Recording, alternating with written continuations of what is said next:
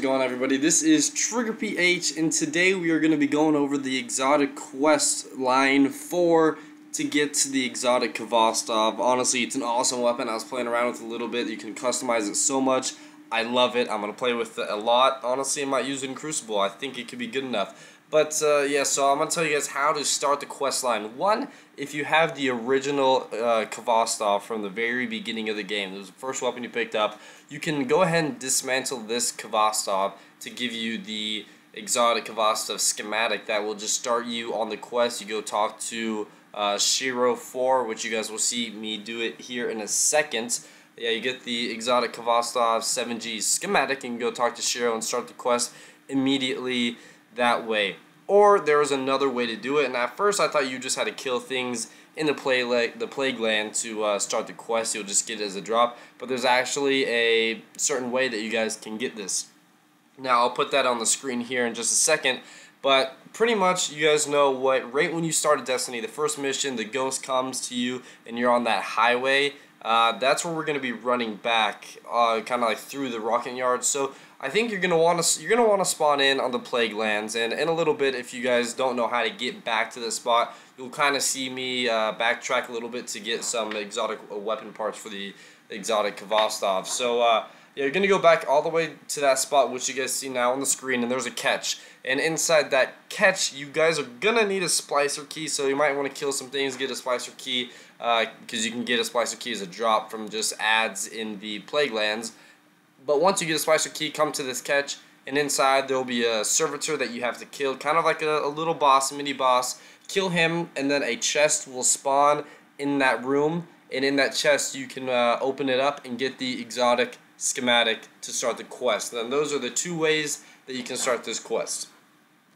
Alright, now that you guys have hopefully started the quest, or you will do it a little bit later, once you do start the quest, you're going to want to go head straight to the plague land, spawn in, and to get the Khvostov manual pages, you're just going to want to kill ads. And here's a clip of me getting my first page right here. Hey, Khvostov manual page. I just killed that Alkalite right there, guys. You saw it.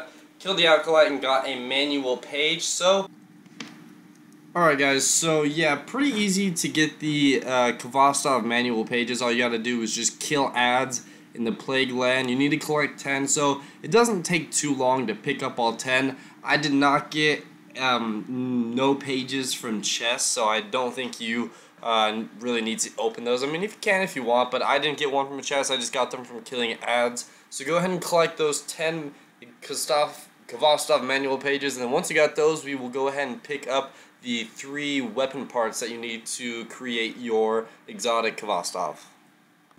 Okay guys, so the next part we're going to do after we get the Khvostov manual pages, you're going to want to spawn back in at the plague lands, and we're going to head over here to the right, but I'm going to leave you guys to just follow the path because I don't really need to talk, so I'll give you guys some music to listen to. But all these weapon parts that I pick up are pretty much in order. You guys can do the same route that I take. I would suggest it. It's pretty easy. Just follow the path that I take.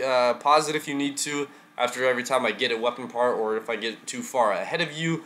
Yeah, that's pretty much it. I'll leave you to some music. Once we get all 3 weapon parts, I will be back.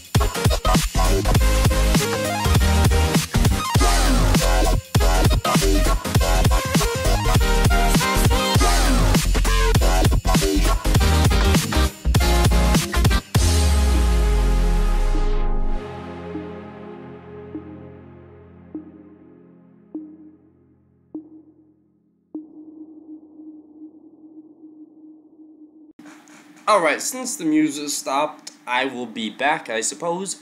Yeah, we are about to pick up the third and final weapon part. Just come in here to Dock 13.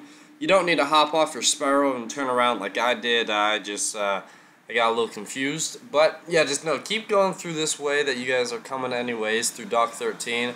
We're gonna pretty much go to where we killed the Archon, not the Archon Priest, but that captain that you killed like on the first mission that you did.